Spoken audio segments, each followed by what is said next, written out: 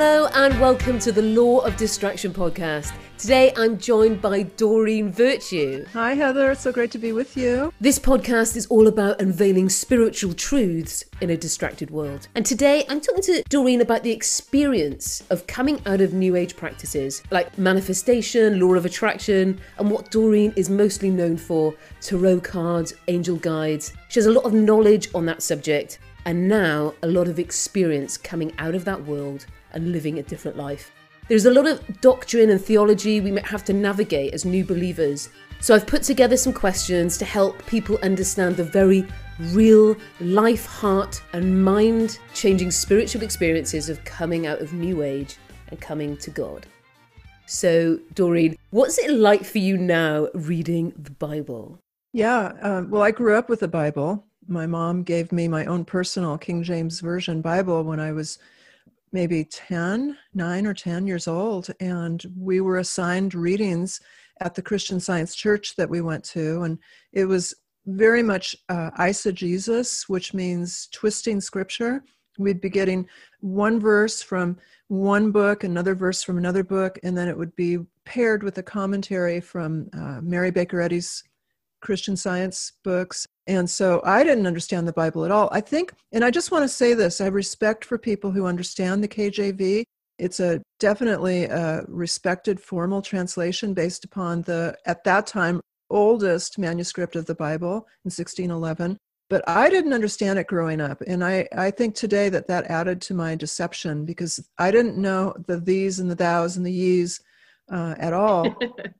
Shakespearean language. And I didn't know about different translations either. So, and as you said, the God of this world blinds us before we're saved. I would try to read the whole Bible. It was always my goal to read the whole Bible. But I would get to the story of Lot and his daughters, and I just didn't have the context with how to deal with that. So I would just put it away. And it was actually before I was saved that my son Grant sent me the 1-year Bible, which is this Bible that helps you to go through the whole Bible in 1 year. Every day you read a passage from the Old Testament, the New Testament, a psalm, and a proverb. And so that helped me to organize and just to keep going. I didn't really understand all of it, but I got a sense of God's character through that because growing up in Christian Science and then getting into the New Age, I believed that God was the universe or an energy, an impersonal force. So how could I trust, love, or know an energy? And that's why I got into angels, because they seemed accessible and personal. Yes, of course, because a part of your testimony is that you started reading the Bible before I was saved. Yeah. When I got to Deuteronomy 18, especially verses 10 through 12, which Deuteronomy is Moses talking to the Israelites before they crossed the Jordan River into the promised land and telling them what the 10 commandments are about. Leviticus is about the ceremonial laws. People often say, well, what about the shellfish and the mixing of the two types of fabric? That's ceremonial laws that we're not under today. But the moral laws of the 10 Commandments we're still under today. Deuteronomy expands on the 10 Commandments and explains them. And Deuteronomy 18 in particular expands on the first 2 commandments to only worship God and to not have any idols. God, through Moses, is telling the Israelites, do not be like the pagans in Canaan. He starts off by saying, don't burn your sons or daughters in the fire, which, of course, none of us would think about doing that today. But he goes on and he says that similar to burning children is divination. He calls it in some translations fortune telling, interpreting omens and signs, and mediumship. And those were the 3 things I was doing in the New Age and teaching, tragically. I was passing the deception along because I didn't know. And when I got to that, Heather, I was broken because you probably can relate to this. Most New Age healers and psychics believe they are helping people. Yeah. I had this deception. I thought I was helping God with my New Age work because it seemed the feedback I would get was I was helping people to be less afraid and to be comforted in their losses. And so I just thought I was doing God's work until I read Deuteronomy 18, and my whole world was shattered, just burst into tears, and I was on my knees, and I just said to God, I didn't know. I'm so, so, so sorry. It just leaps off the page, isn't it? I think that scripture about the word of God just gets into our bones, like it can cut through bones. That blew my mind because it really does. Even if you've read it over and over and you see it spiritually, I think those are the moments where you're just so convicted. I love that. Amen. Yeah. Yeah. The Holy Spirit, who is really the author of the Bible, Holy Spirit wrote the Bible through 40 some odd men, maybe women. We don't know who the author of Hebrews is. Could be Priscilla. And so the Holy Spirit, the author, kind of chooses when he will turn the lights on and help us to see and understand Scripture. And when you do, like you said, it just leaps off the page and convicts you. You know, before then, if anyone told me I was a sinner, I thought they were singling me out and pointing fingers at me and calling me a bad person, which I would deflect, partly because the New Age belief is you guard against negativity. That's the devil to a New Ager, is anything negative. So the talk about sin, hell, repentance, you're just being fear-based, you're just being negative.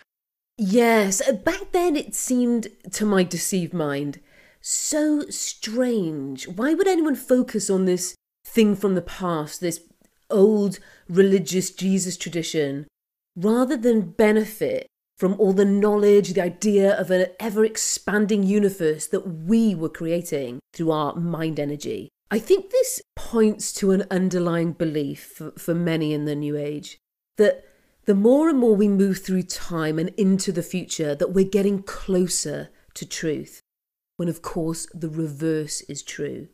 In the beginning, God. In the beginning, there was this truth, and we are moving further away from it. So prideful to think we know better when we haven't evolved since. I mean, I just love reading about the first century. Absolutely love reading about that. But also seeing how we just haven't changed. We really haven't changed. And that's we haven't. Every one of the characters in the Bible is us today. Yes, absolutely. So reading it now compared to then, how much easier is it with having the Holy Spirit? Oh, completely. Now I just drink it in. Yes. And I have this motto, a lot of people do, called word before world, where I'll read the Bible before getting engaged with the world. And it really makes a big difference. I have not missed a day of reading the Bible first thing in the morning since I've been saved. And I can't even imagine skipping Bible reading. And I'm not saying that to boast. I'm saying that to suggest to others, if you're having bad days, turn to the Bible. I hear Ray Comfort says Bible before breakfast. And because I have that in my head every time I wake up, it's like, Bible before breakfast. That's a good one. It is. I haven't heard him say that. It That's really really convicts good. me. I'm like, Ray. So I hear Ray in my head every day. Love Ray. And I do. In the New Age, there's this whole idea of getting up early, the power hour. And for me, that would look like meditation and yoga and affirmations and visualization. What was your power hour before? Like you say now, it's spending time with God. But did you have that first thing in the morning? I've got to have a routine. I've got to have a spiritual practice. What did that look like? Yeah, unfortunately, I was reading what's called the New Age Bible, A Course in Miracles. For probably 20 years, I read the Ur-text version, which was the original version of the Course in Miracles. That was my Bible. It's a Bible for a lot of New Agers. Again, because I came from Christian Science, which is basically Gnosticism. And the woman who channeled A Course in Miracles, Helen Schucman, had a Christian Science background. Louise Hay was raised by a Christian Science parent. And so a lot of us came from that background of believing in, like Gnostics, that matter is an illusion. Therefore, how could Jesus have died on the cross? And that there's no such thing as hell. It's a metaphor or a fear-based threat from the Roman Catholic Church to control us. I believed that the Bible had been tampered with, that there was missing books, all of those lies that Satan tells us, because Satan doesn't want us to read the Bible. That would set your day up and you'd think, I'm on the right road now.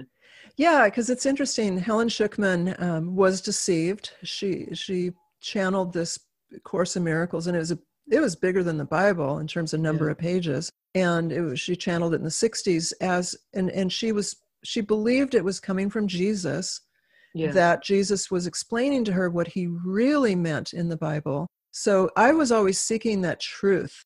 just like Eve was tempted by the serpent in Genesis 3 with hidden wisdom. I fell for that. The Course in Miracles teaches the opposite of the Bible. It teaches there's no such thing as a devil except for your ego and your negative thinking. It teaches that there's no such thing as the crucifixion, no such thing as sin, and that the only problem in this world is that we haven't forgiven each other. And see, that's what the devil does, is he mixes in truth with lies. Yes. Because forgiveness is biblical. Jesus himself said we had to forgive. He emphasized that. And so that hooked me in because I believed that you have to forgive. So I thought, therefore, the rest of the Course in Miracles must be valid. Yes, it's all very clever, isn't it? The deception.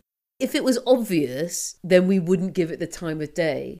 I was sharing with a friend recently who calls herself a psychic about the Lord's Prayer, how Jesus leads us, shows us how to pray for forgiveness as we have been forgiven, and then speaks about it again in Matthew's Gospel about going to one another and resolving what needs to be resolved, fully forgiving before making that offering or coming to God. When I told her that the Lord's Prayer was Jesus's words, like him teaching the disciples and then therefore us today, she was like, no wonder it caught on. I imagine by the time the day of the Lord is here, every single possible way in which the Bible could be twisted, abused, every single word be taken out of context, and numerous times. And the law of attraction and this new thought, energy, healing world is going a long way to make that a reality. I mean, talk about creating your own reality. Yeah. Forgiveness is really a root subject for a lot of these new thought, new age ideas and practices, from cord cutting ceremonies, healing trauma circles and ancestral stuff. Yeah, That's right. It's always a daddy issue there somewhere along the line, to be healed from, because this is the fake version, the anti-Christ version of forgiveness of sin. And that has a knock-on effect to ideas of life after death. Yeah, a lot of reincarnation beliefs that, so why would you need to repent and be saved in this life? Because you have a million chances with other lives to come back.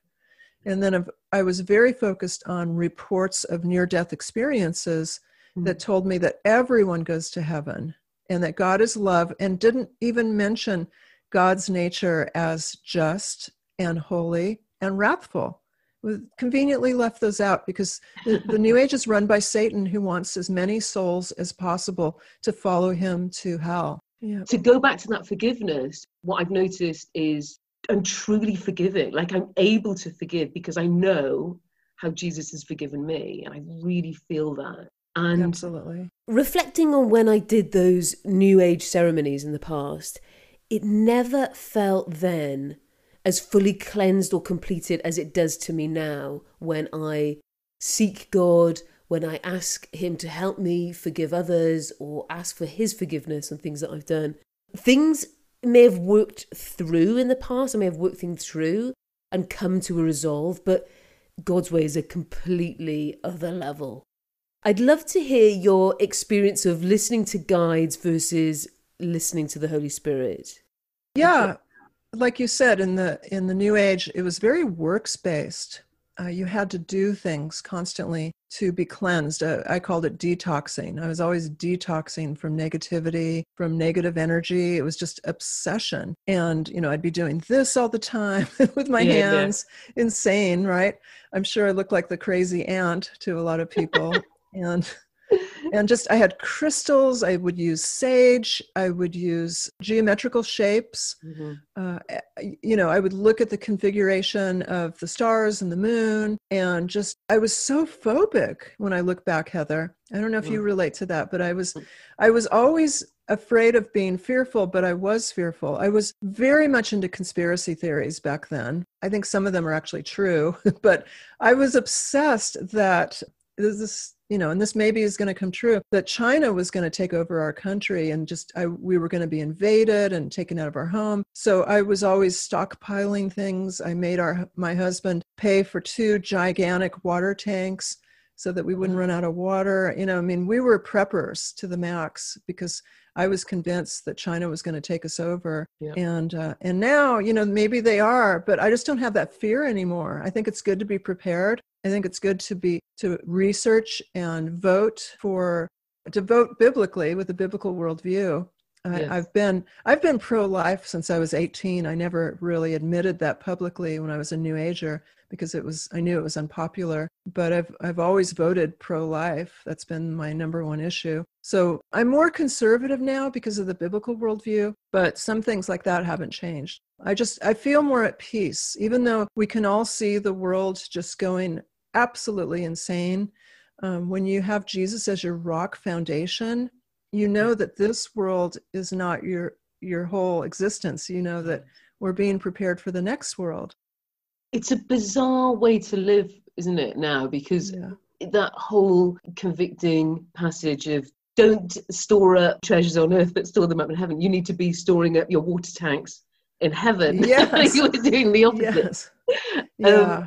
It's a weird way to live, thinking, but this is my temporary home, yet I have a purpose here. Yeah. So what was your purpose before? That's such a great question. Yeah, a lot of people in the New Age have this belief that they're fixated on life purpose. And my life purpose, I thought, was to train healers, to train psychics. I called myself a teacher of teachers. So I would train up a lot of people who are unfortunately teaching New Age deception now. And I've repented for that. And I continue to renounce the New Age. Other people are selling my old stuff, which is just heartbreaking and maddening because I don't know. I wrote books, like 60 to 70 books in 38 languages for over 20 years. And I wish there was a way for me to recall them. Other people are selling them. The only good news is that people are now writing me saying they can't find some of my products because they've gone out of print. So I really do believe that. You can write them back saying, just read the Bible. I do. I share the gospel. I use every opportunity to share the gospel. And so that's been helpful to really, talk to people in the New Age. And they write me and at first they're yelling at me, how come you sold tarot cards and now you're saying to burn them? And I kind of ignore that they're angry. I realize they're afraid and just talk with them on Instagram Direct about the truth that they're seeking is not in the cards. It's in the Bible. It's in following Jesus as our Lord and Savior. And do not lean on our own understanding. That was another question I had. How much negative feedback was there when you were teaching New Age spirituality compared to your life now in Christ? Well, I still get negative feedback. People make up stories about me. And were you getting that as a writer? Because I thought you'd absolutely be praised. Well, when I was a New Ager, I got criticism. Okay. So some New Agers said I was too fluffy. They wanted me to be more in the dark occult, and they called me like Disney. Wow, there's just no pleasing some people. There was New Agers who couldn't stand me when I was a New Age teacher. And also, of course, Christians were constantly posting on my Facebook page scripture out of context. That's not how you witness to a New Ager if someone's watching this. It doesn't make any sense to a spiritually blind person. You need to sit down with them and have a patient talk about who Jesus is, who he was in his earthly ministry, and share the gospel with them. The gospel is the power of God for salvation. Amen. And I was getting that because I thought I was a Christian since I was a kid. So the weird thing when I look back, Heather, is I would go to talks from Hindu gurus. I would go to Buddhist temples and I would bow down to a Buddhist statue. And I would also listen to Christian radio. I thought you could blend everything because I was what's called a pluralist, meaning I believed all religions led to God, all paths led to God, like Oprah teaches. And so I would listen to Christian radio, solid teachers like Alistair Begg, and it would just the gospel would just wash over me and wouldn't pierce me because I didn't believe I was a sinner. Until you know that you have sinned, why would you need a savior? Absolutely. And I think you're right. When witnessing to other New Agers, it's about actually finding out what their beliefs are first. It's sort of asking those questions. Well, what do you think about God? Rather than coming in and with you're going to hell, or it's like, no, I can't, No. I don't, it's not going to work. No, because New Agers don't even believe in hell. They'll think you're fear-based and And they asleep. believe they have the answer as well. Oh yeah, Yeah. they'll watch the New Agers will start witnessing back to the Christian Yeah. and try and turn them into a New Ager. It's not up to us to save people. I used to think I was here to save the world. I had this very grandiose delusion that it was up to me to save. Jesus is our savior. Jesus saves people. What we're here to do is share the gospel, plant the seeds, and then it's up to God. My own mother is a perfect example. She lives with us, and she's a full-blown New Ager. She's even got New Age materials in our house, which every time I ask her, can I get rid of it? She says no. And so my brother, who's saved, and myself, we've shared the gospel with my mom. And we continue to. We've planted the seeds and we pray for her day and night, but she is still clinging to her beliefs that Jesus is just a man and not God, who he really is.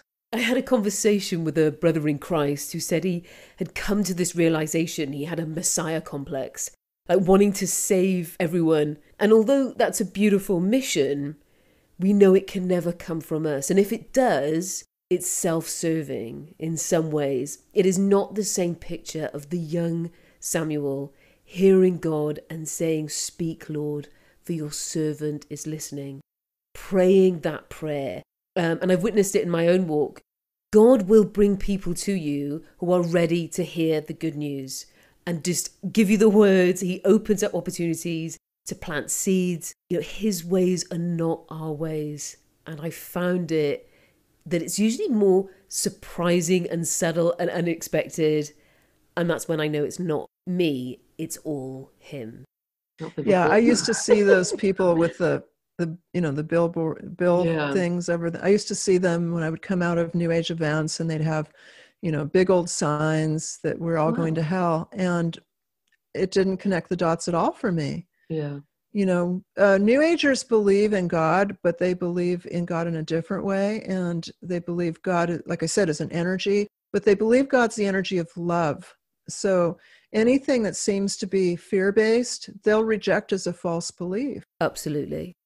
So how about the changes you've seen in yourself? It's kind of getting personal.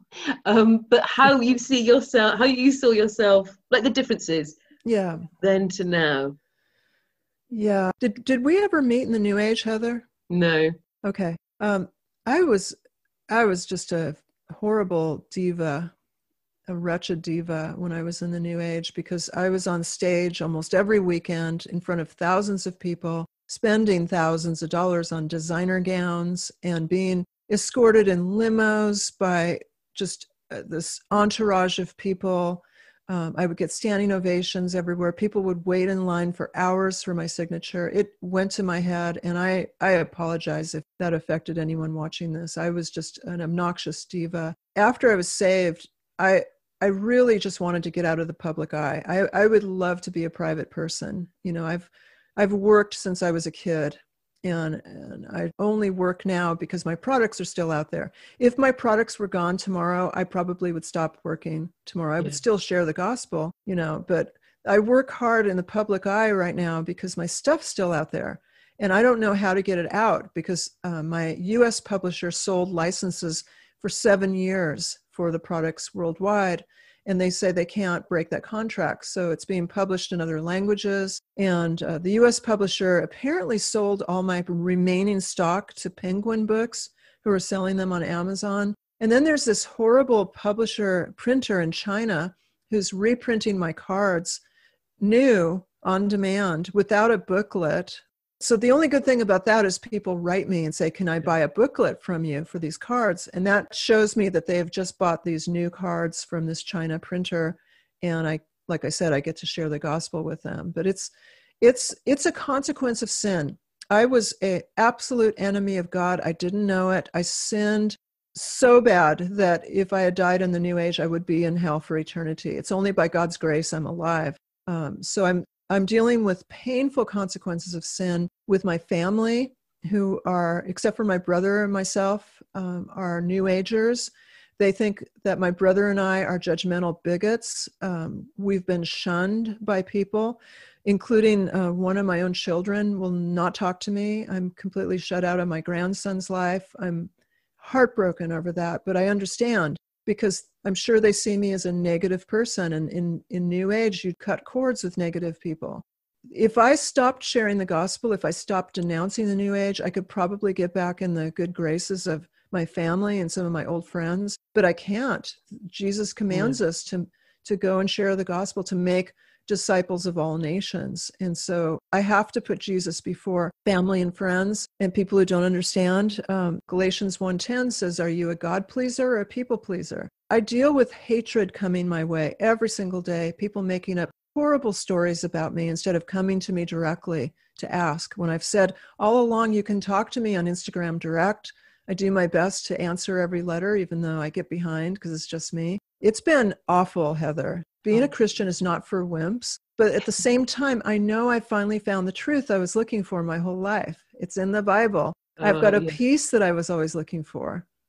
Amen. And he gives us that strength. And even when you just, like today, I was just saying before we started recording, I'm like literally crawling. In the past, I would have gone, what's wrong with my energy? What's wrong with that? But he will just prop me up. I just know it. And you get reminded, this is the beautiful work of the Holy Spirit.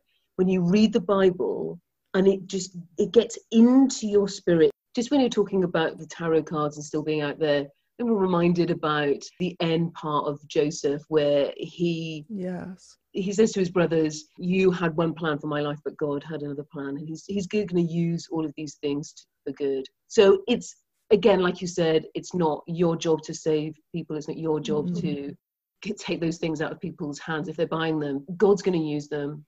And I see that fruit. I really do. I get occasional apology letters from people who say that they were bad mouthing me when they first heard me that I converted, and they apologize for that because now Jesus has called them out of the New Age. And I have to admit that those letters really tickle me because it shows that, it's not people who express the hatred, it's the demons who are running the New Age. And the demons hate Jesus, the demons hate the Bible, and the demons influence people to hate Jesus and hate the Bible. And the New Agers would say, well, I don't hate Jesus, I follow Jesus, like I used to think, but it's a false spirit. It's a demon pretending to be Jesus. And how do you know? By comparing everything to what the Bible says. The false Jesus says, you can do whatever you want to do as long as you're happy and positive and don't hurt anyone. And that's not what Jesus said in the Bible. Jesus said, if you love me, you'll obey my commandments. He's calling us to toe the line, not be free for all hedonists. Yes, that's so true. One lady that I interviewed, she had a real problem with the word Jesus, just the name Jesus. So she was trying to do energy work on the name Jesus, which is hilarious.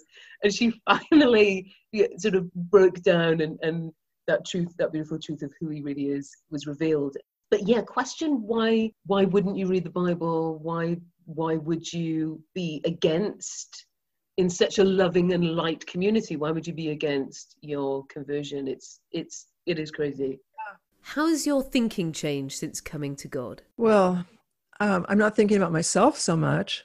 I used to be, really obsessed with, what did you think about me? Like, one of the examples is before, when I would give donations, I would make sure you knew about it.